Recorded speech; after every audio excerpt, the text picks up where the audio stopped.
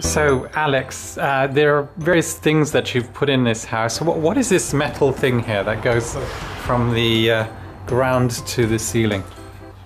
We've had to prop the house up with 18 metal props. The props are called Acrows, which I believe is a brand name, although it's a name like Hoover or whatever that everybody uses. Had to prop the house up from the bottom to the top because we've had to take out an unsafe cowboy built loft conversion. In order to prop the house up, we've got to stop the roof collapsing downwards when we take out the loft conversion.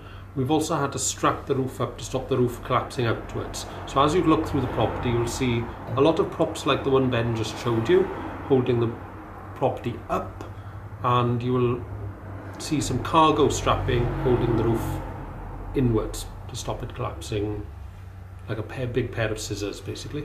And why are these particular Acrows on the bottom? Because it's a 3-story floor, so what would have thought Acrows would be on the 2nd floor. It's a 3-story house. The basement is propped up with pretty solid pit props that are already adequate, but we have to transfer the load from the roof down to something really solid, which is basically the ground floor. It wouldn't be safe enough simply to prop the roof up to the 1st floor, because we'd be relying on the fixings for the 1st floor to hold the roof up. We couldn't be sure that we wouldn't have a collapse if we did that.